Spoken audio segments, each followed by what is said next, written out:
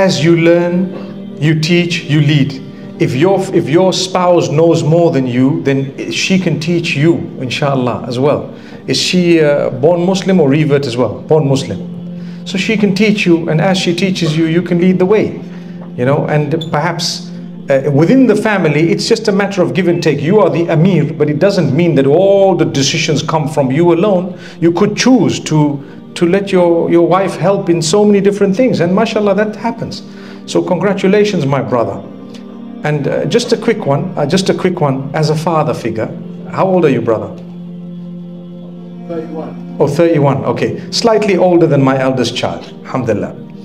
But I tell you one thing, a lot of the times, I mean, I notice some of the sisters, some of the brothers, when we get up, don't be afraid to say Assalamu alaikum. It's okay. Don't be afraid. Assalamu alaikum. It's okay.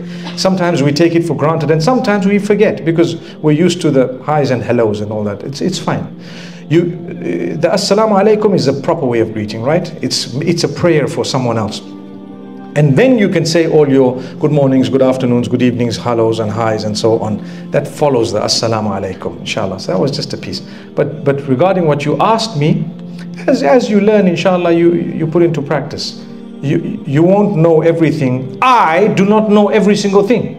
I might know a lot more than you perhaps, but I don't know every single thing. If there's something I learned today from evidence, my life will change regarding that particular matter.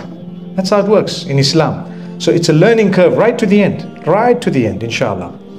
Barakallah feekum.